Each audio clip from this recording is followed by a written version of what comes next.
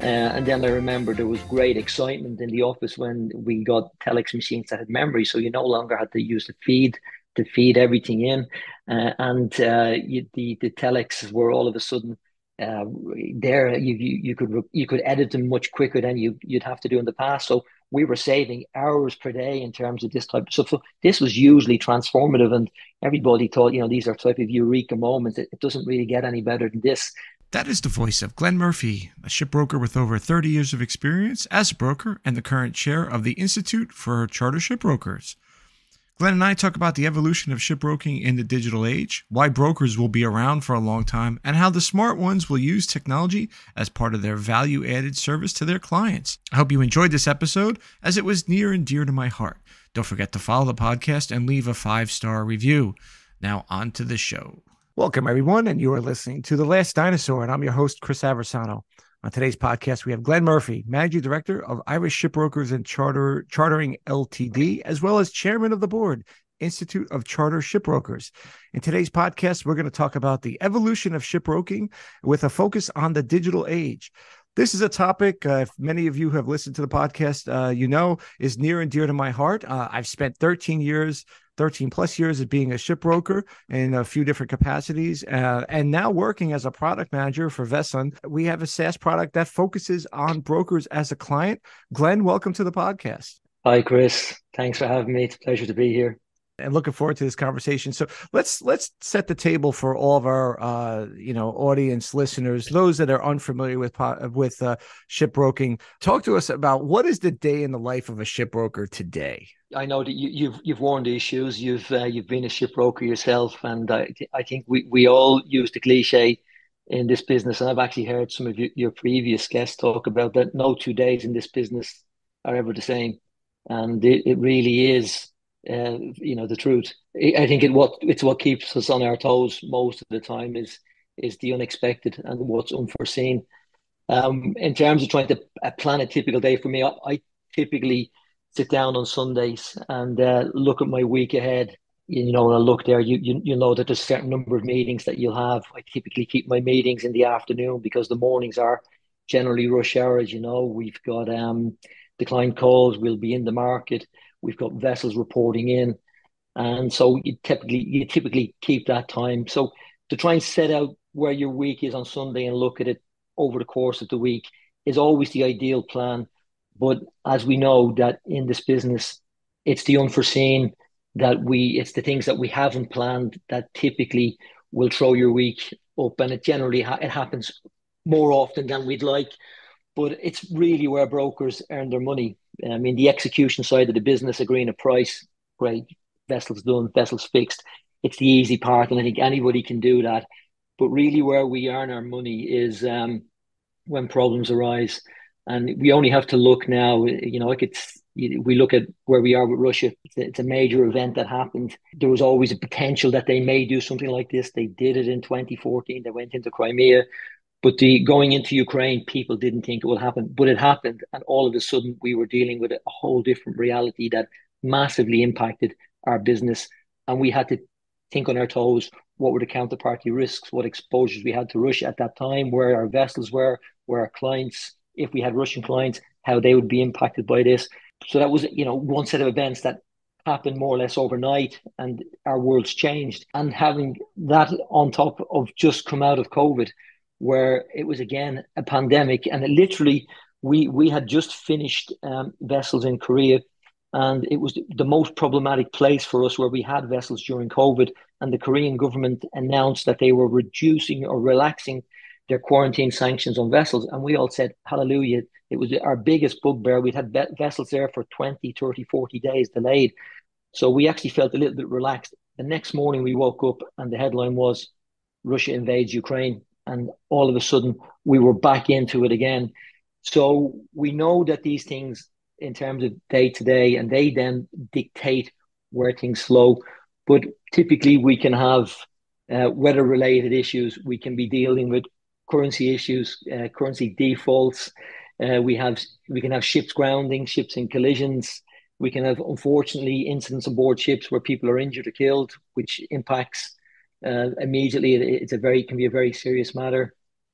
We've got cargo damages, ships arrested. And I started a morning there a year or so ago where I had to call at 5:30 from a second officer on board a vessel in the Gulf of Guinea who had just been pirated. So we do a lot of business into West Africa, and piracy it's still there now, but the incidents are less frequent. But these are the things that you don't expect, you don't plan for, but you have to be able to respond. And it's your experience and your time as a broker over the years, and learning from your mentors and being through similar situations, that enables you to be calm and to be able to take the client through it. And if I look at COVID, for example, which was a major disruptor for not just for our business, but for everybody. Everybody had to deal with different realities of what COVID was. Even though it was hugely disruptive, we had been through something similar in 2017, 2018 with Ebola in the Congo. So we were dealing with vessels that were calling there, hugely infectious disease, killed a lot of people. It was tended to be constrained within that area, or contained within the area.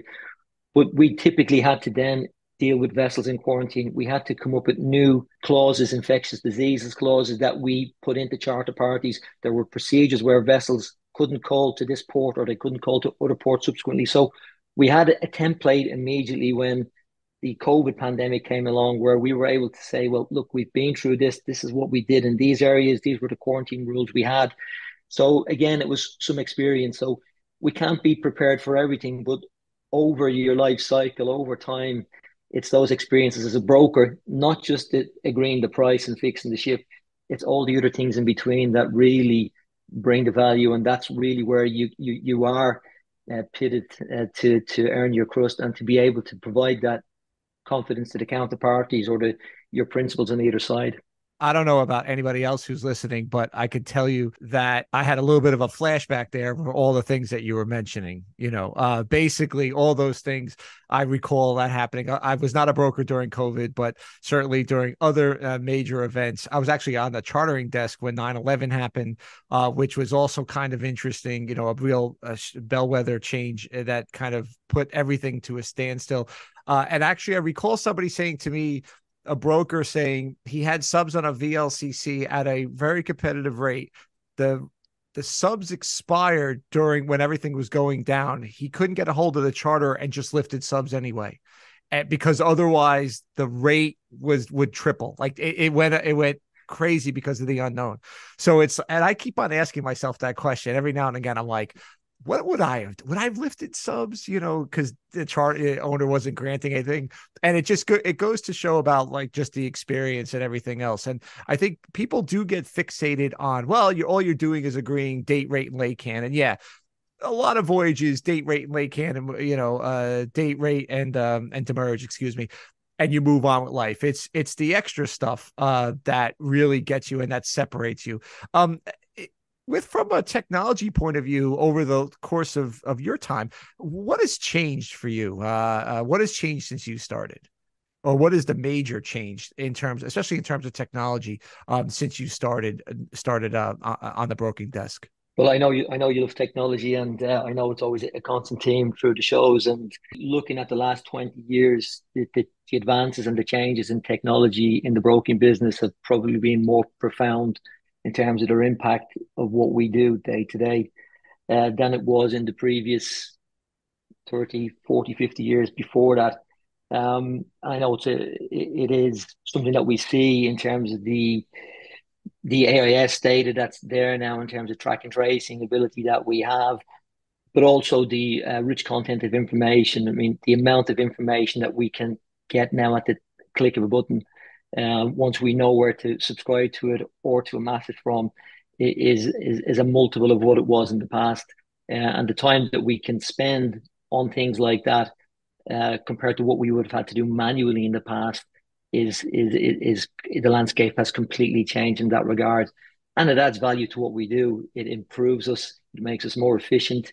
It enables us to be able to reproduce, or to provide that information, to distill it, to provide it to our clients in a different way. So technology has been an absolute enabler.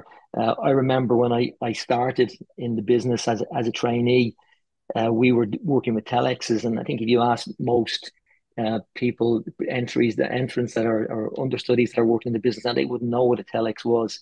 And one of my first jobs was making sure that there was ribbons to go into the telex machines, and to make sure that when I went home in the evening, that there was telex paper in all the machines, because they didn't have the ability to record. So it was the printed version that came out in the telex was so important. And then I remember there was great excitement in the office when we got telex machines that had memory, so you no longer had to use the feed to feed everything in, the telexes were all of a sudden uh, there. You could edit them much quicker than you'd have to do in the past. So we were saving hours per day in terms of this type of stuff. So this was hugely transformative, and everybody thought, these are type of eureka moments. It doesn't really get any better than this. Little did we know where we are now. And I often used to say to people, I wonder, going back to the 15 and 1600s, did people get excited, or did they get worried about when they invented postage stamps, or when they went from inkwills to biros, and biros to typewriters? Were they the same type of excitements, or were they the same type of fears that people had back then? Who knows? But certainly in terms of impacts, they're the type of things in terms of digitalization that we've seen through our business, in terms of how it makes us better at what we do. It definitely adds more value to the role of the broker than it would have done. And I think, as you've said at the start, if a broker is just trying to survive on price, demurrage, and laycan, the days of that broker are long gone. If that is, you don't survive as a broker if all you can be is a simple fixing point, because people expect more value. And I think the level of professionalism in brokers, in the bigger brokerage houses, has definitely risen in terms of the quality and caliber of the services that the companies provide. And it's a rising tide. So every other broker that's there, you either keep up and you up your game. Even if you're working in a niche market, you need to be able to replicate that and to be as good as these guys. So the standards in the industry, technology has certainly been a major, major driver for that. That's absolutely right. And it does come down. There is a relationship thing, and there's still obviously a huge part of that, relationship. You want to feel comfortable with the person on the other side of the phone, and that person has your back. One of the things, and I remember this kind of came to light in the early 2000s when we had the first tech boom, but now really starting to come into focus. And that is, and I think you talk a little bit, you kind of hinted around it a little bit with your analogy about, quill pens to typewriters to so on and so forth. And that is, shipbrokers, I think, have an inherent fear that they'll always be replaced. And I think some of that is generated by a lot of the deals that are done directly between the two principals. And I think sometimes it's exasperated by technology. We're going to be replaced by technology. We're going to be replaced. But it sounds like, and I think you and I are on the same mindset, that it's not a replacement, it's an additive. Kind of, how do you feel about that? I mean, I think it sounds like that's what you feel as well, that technology is not really there to replace it, because there is an element of relationship. Plus, I think there's a few other things which we can explore, but certainly the main one is the relationship, but then it's an additive to the value that brokers bring. What's kind of your thinking on that? Yeah, no, it's something that you hear regularly, and I don't think it's unique to this business, to our industry. Every industry probably has some fears that technology is going to replace them. And before, it used to just be the concern about robots and computers. Now we've got artificial intelligence, which is taking it to a whole new level in terms of where the industry may be in the future. I think when you strip it back, you've got to look at the fundamentals of what this business is about. And essentially, while there is an element of on-screen trading, and there is an element of hit a button and take a price, I don't think you can replace the human element. And it's a trade, it's a profession that's been around for hundreds of years, and it is that piece of being the intermediary in the middle, and having that skill to be able to work between two counterparties and to bring them together. And quite often, who we're dealing with is very two large personalities on either side, whether it's a shipbroker or a charterer, and neither of them typically want to lose face. And they can find at times where you've got two very large objects, they can grade on each other, and somebody comes out the loser in that equation. And neither side likes it, and it can over time probably create a little bit of hostility, and the tension can be there. Our job is typically sitting in the middle of that and being the guys that break all that down. And good brokers, I think, have the ability to make both parties feel at the end of a negotiation that they've both won, even though that may not be the case. But if you can make both parties go away and feel like actually they've got a good deal and the price they've paid is fair, or the price they've paid is realistic, but you can add more value to that.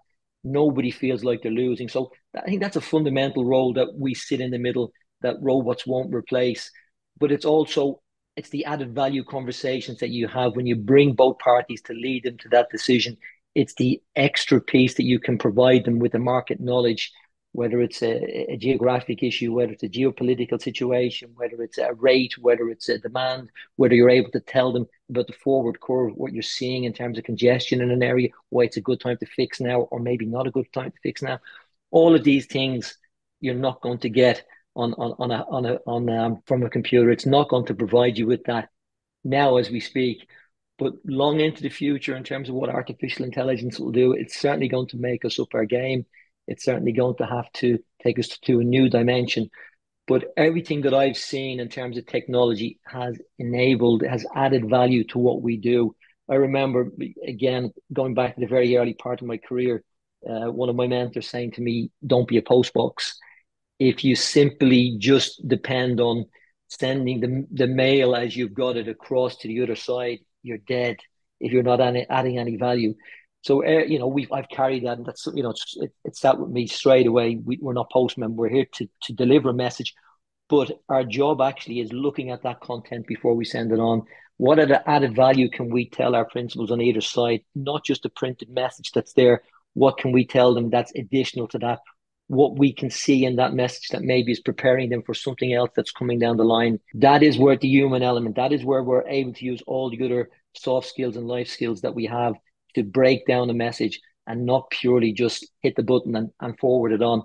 The days of doing that, again, if that's the space you're in, you're finished. I was listening as well to I think might have been the last podcast when Michelle from Lloyd's List was on, and I felt it was a very good, really interesting, fascinating work that they're doing.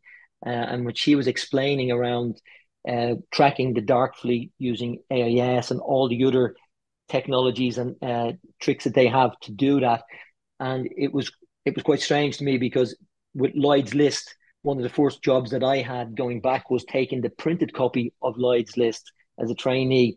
I was tasked to go through vessels positions anywhere in the world, and I was there to look for nuggets, look for ships that were moving from place to place. So this is a long time before AIS and even the telexes that the ship owners gave us. Back in those days, can you imagine that ship owners used to send their circulars in the post, and you would sit and wait for the stamp and see a German stamp, and you'd be excited. Here's some ship coming in so that we're gonna, it was gold. But my job was to look for those things and to try and look forward and where that ship is going to be in 20, 30 days' time that nobody else had the information for. And we could go through hundreds of those positions, but there may be one nugget in that enabled us to put that ship in front of a client ahead of the other brokers that we may be competing on that account for. And that was the use of Lloyd's List then. And here we have Lloyd's List today using AIS technologies to provide different content to their clients in a different way. So, sometimes things can go full circle in that regards. It's really funny because that was a really interesting podcast. I enjoyed speaking to Michelle, and she did give, a lot of her insight. I think it comes back to the additive value proposition that any middleman, whether it's a shipbroker, real estate agent, whatever, can give to their client. And, I just think, and I think you also touched upon it a little bit, but I want to expand. I think that yes, it's the prefixture and kind of the prefixture and when to strike, when not to strike, and all these other things that go around it. But I think one of the biggest added values, and it's a little missed, is the post fixture operations and not just, okay, the ship's on time, but really having that experience in the post fixture space to help. Because one of the things, and if I got this wrong, I apologize, but I think one of the things that came out of COVID was that Exxon, I worked for Exxon Mobil. Well, I worked for Mobil, and then we were purchased by Exxon. For the first time, I think in their history, formally laid off people. I think I'm right on that. Back right after COVID, when profits were low and all this other stuff. And so you think about them, right? And think about operators that they may have had around. And I'm kind of guessing a little bit that this happened, but it happened to any big companies. You lay off or senior people retire. They don't replace them with equally senior. You replace them with junior people. And all of a sudden you have a vacuum of, that particular trade lane, that particular cargo type, that particular port, or what have you, or the vessels that service that trade. Where does that get filled in? Well, that gets filled in by the broker, right? Because the broker is going to know, yeah, I know it says in your voyage orders you have to give notice 48 hours, but you're going to this point. I do it 72 ahead because they tend to lose things, So like just those, and I'm not accusing any ports of nefarious nature, but you just know, oh, that's the operator at that terminal. Yeah, you better pick up the phone and call them because sometimes they don't read their emails. It's those little things, those little things that I think that that the experience of that's required by a principal, an owner or a charterer. Sometimes, and they're looking to cut costs depending on what the market's doing, can be picked up by the broker as an additive, as the added value. Well, I can add value there because I know that port, because we send a dozen ships or 3 dozen ships a year to that port. I know everything there. And I think that that's the added value in addition to other things that technology can bring. How do brokers, how do they use technology to, let's say right now, sanctions, right? How do we go, hey, listen, I know that this ship maybe shows up good on your sanction, but we were looking at it for somebody else and they waved a red flag. You may want to relook at that. So there's all these little things that you could do to just give them that additive support. And I think that that's missed. And I think that technology can help. And I think it's going to say, like you said, as the bigger shops who have more horsepower behind them, it's going to cause everybody. It's, high tide raises all boats. And I agree 100%. I don't think it's going to replace people. You may see consolidation in shops, but I can't see it at any time, because I also think the final piece is I think that that the principals, especially on the oil side, especially on the oil company side, they want a middleman there in case something happens. They could not necessarily blame them, but look for some cover. And I think that that's a hugely important part of the role that maybe it's a little bit of unsaid, but if something goes wrong and you do it direct, you can't run anywhere. Yeah, no, I fully agree with everything you said, and it's how I see things day to day, and the days of the broker just purely fixing the ship and then walking away, that's finished. I mean, we're all now full brokerage operations. We advise pre-fixture, the analytics on the market, what data we're seeing in terms of shaping the deal that's fixed, and then we take over the voyage. I mean, we are day to day on every single element of the voyage right through to post fixture, so we're fully immersed in the voyage from A to B. And as you said, even little nuggets where you're looking at a ship on a route to a port, and from the other data that you've got, by getting the ship to increase its speed by 2 knots, it's going to arrive ahead of 3 or 4 other vessels that we know that are heading to the same place. And if they don't, they're going to sit behind 4 ships. It's those small, as you say, all of the data that you have. You just hope your competitors aren't watching the same things as you are. But if you can add that, I think it will gain you maybe the next charter. Might get you thanks for 5 minutes, but look, it is what it is. It's you have to be as good. You've got to be. One of my favorite musicians is a guy called musician called David Gray, and he had an album recently called Gold in the Brass Age. And that's what we need to be as brokers. We need to be the gold in the brass age. We need to be constantly ahead and to be one step. And the last thing you want to be is brass in a gold age, because you're done for. So it is, it's what keeps us on our toes. It's what keeps us fresh. And it's the competitive nature of this business that it is the survival of the fittest. And it's why there's a lot of really, really good people doing this, because they're very good at it.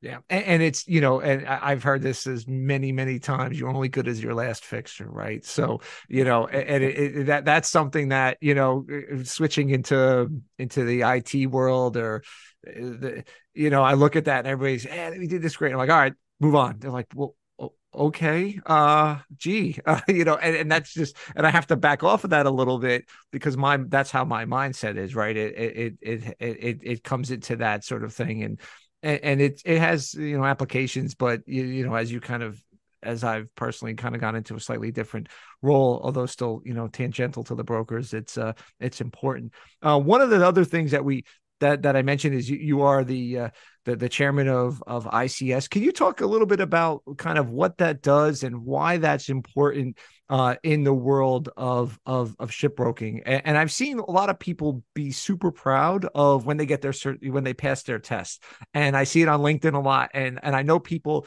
There's a few people who aren't in shipping, well, who are in shipping but not broking, who got it and who were just super excited to get it anyway. It's like a feather in their cap. Talk a little bit about what you guys do there. Well, we're yeah. I mean, I can relate to that, having been through as a student myself. The sheer joy when you pass these exams, because they're hard earned. They're not easy exams, and anyone that's been through them will recognize the pain and the lost sleep and the nights shifts you've got to put in to get the study to get yourself over the line. So I can understand the euphoria when people come through, because it is a fairly joyous moment, and it's always great to see new students coming through, and we've got lots of students around the world now, who've just finished their exams and are relaxing over the summer. So I'm waiting on their exam results to come out next month. So yeah, the institute itself is a professional body, and we've been around for over 110 years. We're a royal charter body as well, and that gives us a distinction in terms of we can, when people qualify and when they move on to become a fellow, they can call themselves a chartered shipbroker, which is again a distinct professional recognition which only the Institute of Chartered Shipbrokers has, and it's a globally recognized qualification. So it is a qualification that you can travel in the same way as you're a chartered accountant or a chartered surveyor. It does provide you with that credible peer recognition, and it is a very recognized and reputable organization in terms of the education side of what we do. So we started out as a membership organization 110 years ago, and over time we have set professional standards, and we set those professional standards through qualification, through education. And we've got a number of different modules that students can take, and there's degrees of specialization. So if you're coming from a tanker background, there's tanker chartering that you can go into, and then they've got all the fundamental elements of maritime law, economics and transport. So there's economic and trade. So there's lots of choice for people to find areas of specialization, particularly their employers, where they're looking at having an employee who's going to add more value to their operation. Having someone that's professionally qualified, I think, brings a lot to a business. That's real. That's really cool. Yeah, the closest thing I know, ASBA offered a class that was similar, I would imagine, or at least there were parts of it that was similar. I took that part of my undergraduate degree at SUNY Maritime. As we talk about digital, has the institute addressed the digitization of the industry? Is that something that you guys can talk about when your students go through qualifications? It is. I mean, we're very much focused now on moving into improving our digital outlook, improving our digital strategy. The world is changing. The world changed. COVID changed a lot in terms of online capability, Mm. online delivery of education, even online exams. And we're dealing now with a student base, particularly our student base will be millennials, typically people 20 to 35, and they're more tech savvy and they expect a lot more in terms of their choices. I mean, there's famous Harvard professor Clayton Christensen. He talked about jobs to be done, and we see that when people have a particular job in mind when they're students, they're looking for they're going to do their market research on who's the most tech savvy, what digital capability these organizations have to provide me with rich content through my learning experience. And we're very aware of that. And we're now moving more towards, we now have online lectures. You can do part of your PQEs online, or the Online Shipping Academy, the Institute's Online Shipping Academy provides that. But we also still have the face-to-face lectures in 27 branches. In some of those branches around the world, you can still do that. but we're moving towards digital books. We're now assessing the feasibility of online exams. We host exams in over 100 centers around the world. So how feasible, how efficient that is, we have to look at. But certainly, we've got to listen to what students want into the future, and they prefer I think a greater digital experience. So we have to keep up with that, and we're now in a transformative element of investing more into the long term. But certainly now it's a we have a digital innovation working group which was set up in the last 12 months purely to address this. So it's a very big part of our thinking going forward, and it will be something that's going to be transformative in terms of what the future institute looks like. So speaking of the future, and I think that's a great segue. If you have somebody maybe coming out of university, maybe not necessarily with a shipping background, my family is really not. I think I've told this story before. I went to a career fair at my high school, and SUNY Maritime was there. And my dad, who grew up in the Bronx, was like, "Oh, I thought that was like a Coast Guard station. I had no idea what it was." He grew up literally about 10 kilometers, 15 kilometers away. So we went to visit my grandmother, went to the school, and I'm like, I'm in. And so, not, someone like me, a few years ago, that person now coming out or coming out of a university, maybe not necessarily a maritime university, but just generally, why should they be encouraged to come into our industry? I think if it's great. I mean, we're both, we're sort of preaching to the converted, you and I. I mean, we're typically advocates of the shipping quicksand, that the deeper you get into it, the more you struggle. The deeper you go into, you can't get out of it. And that's always a caveat. You give people a warning. Once you come into this business, it is infections. It's a fantastic It's like the business. God. It's like the God. That scene from The Godfather. Just when I thought I was getting, just when I thought I was out, they suck you back in. It's the same thing. Exactly. Yeah, there's no way out. But if you're someone that has worldly interest, if you're interested in geography, people, cultures, trades, commodities, I mean, this is our job day to day. If you're someone that has a general appreciation or understanding of how the global economy works, you will fit in, because they're the talking points that you'll regularly be discussing with your clients, with your peers. So I think people that have those type of interests excel and do really well in this business. Shipbroking, there's lots of elements. You can work as an analyst, you can work as an operator, you can be a broker. There's a skill set there for everybody for as a research. There's so many different facets to the business, but I think it is a hard business. We know that, particularly when you come in the entry level, they make it hard. There is no 9 to 5 that goes with this job. It doesn't sit there. You need to be prepared to work hard, and the rewards come, but they can take a long time for those rewards to come.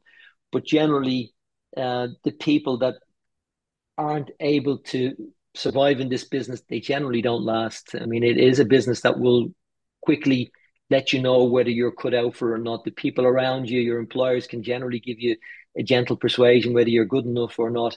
And I think that those skills are sort of we can identify the people, as Liam Neeson says, that has those particular set of skills. Yeah. We can see that, and we know the people that will be able to go. And I could see it myself as a trainee, people that were around me that didn't last. I've seen people that I've tried to train that weren't cut out for it. And generally a gentle release.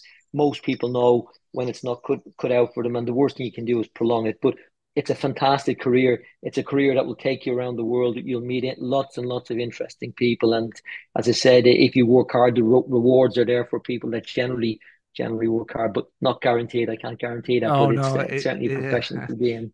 no, But it's definitely not guaranteed. But you go back to the point of traveling. I remember kind of early. I got into brokerage a little bit on the late side because I did, I sailed and I did some stuff at ExxonMobil and other things. And what was 4 or 5 years into, or no, 2 3 years into broking. At the time, they had it was right after Posidonia. They would do the Parisian shipbroking parties.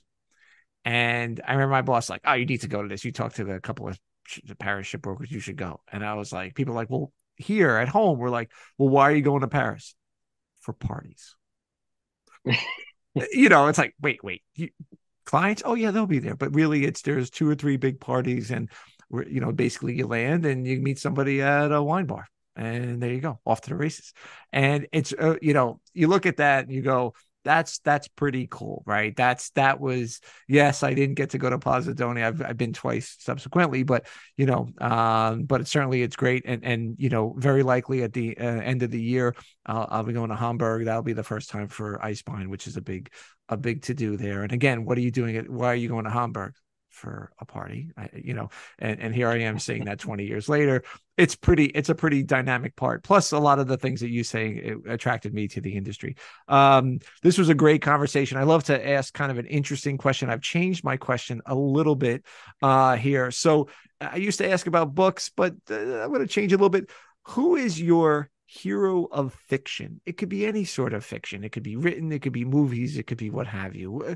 Glenn, if you had to had somebody that's a hero of yours, who would you say? Ooh, I think that's probably the hardest question you've asked me today. Actually, most of the stuff I'm comfortable in because it's my space and I can exist in it. Yeah, in terms of fiction, I'm not big with fiction, if I'm honest. I'm not big with superheroes or stuff like that. My kids certainly, when they were growing up, I would have been surrounded by it. Maybe that's why I don't like it as much.